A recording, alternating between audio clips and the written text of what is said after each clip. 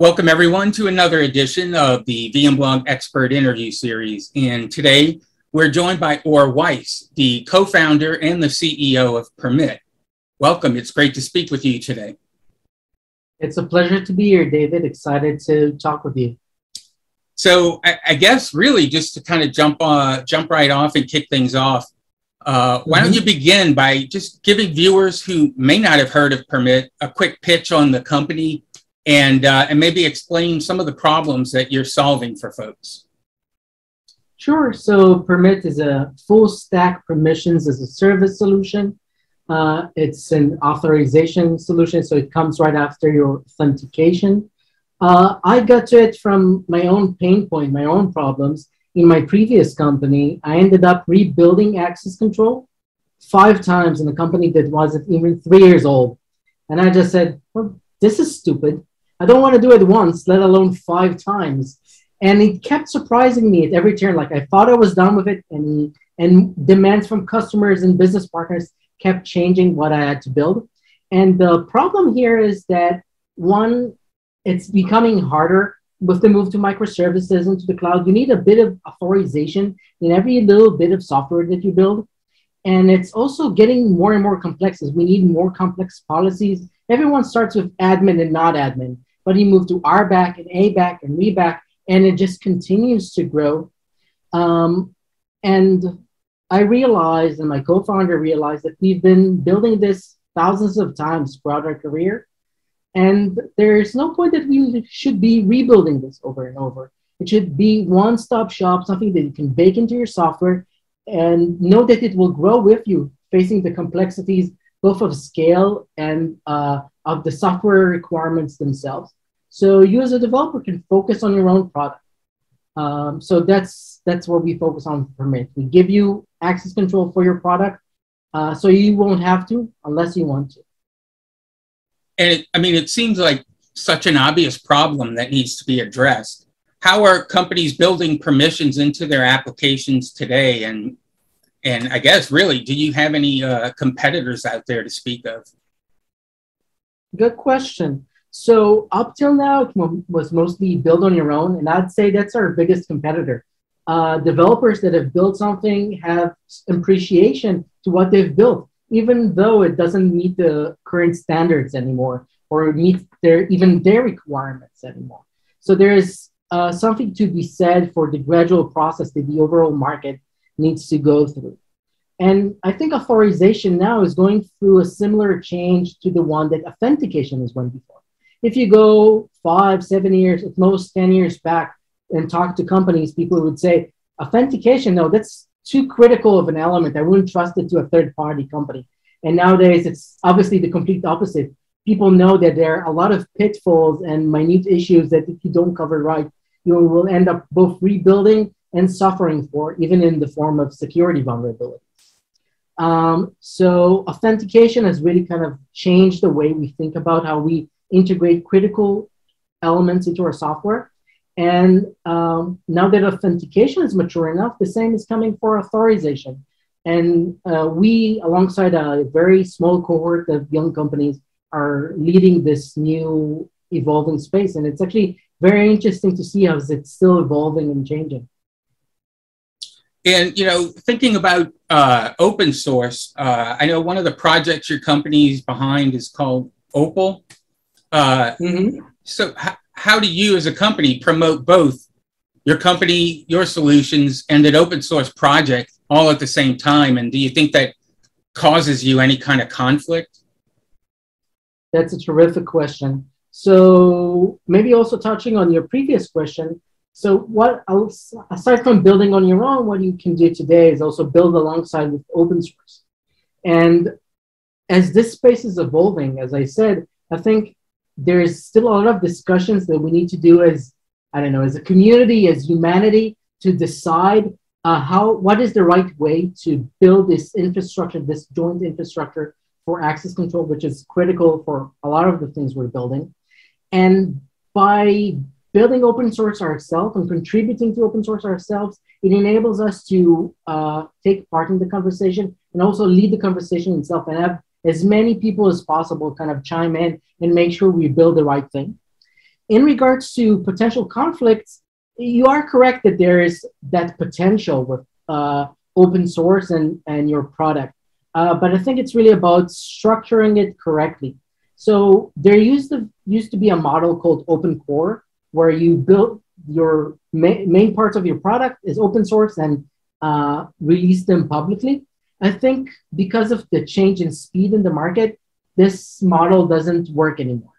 You can look at companies like Elastic that had to pivot to be a security company because other companies executed on providing their service better than they did, or companies like Docker that ended up having friction with their own market because their open source ate too much of their go-to-market for them. So I think open core is not as ideal model anymore, but we're looking at other open source models. Specifically with OPAL, we're looking at a model that we like to call open foundation. So instead of OPAL being the core of a product, it's a foundation we build our product on top. So there's still a significant difference between Pyramid and all the values and services and capabilities that we provide on top, and OPAL itself, which is mainly an infrastructure component that enables the rest of the cool stuff that we bring to the table. And I think with that, we have good balance between building our product and our go-to-market, and also creating a good community with real value across the stack for the people interacting with us. And, you kind of touched on this a bit, but when, thinking about the whole build versus buy conversation that obviously takes place everywhere, as a serial entrepreneur yourself, how do you decide when it's right to buy a solution versus build something yourself? That's a very good question. I'll try to break it down to two parts. One, how I address this, like when I talk to people about what I advise them to do and how I help them think about the situation, and also how I address it myself. I think, and I'll start with the latter part. I think as we're continuing to build software, it's constantly becoming more complex and with greater scale. It's kind of very obvious at this point. And the more you move forward, it's obvious that you need to specialize.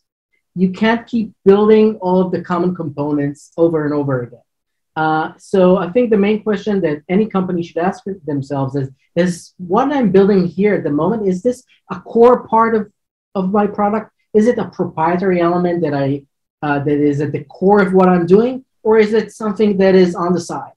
And as much as you can, if it's not in your core, try and get at least an open source offering, if not a service that you can use for it.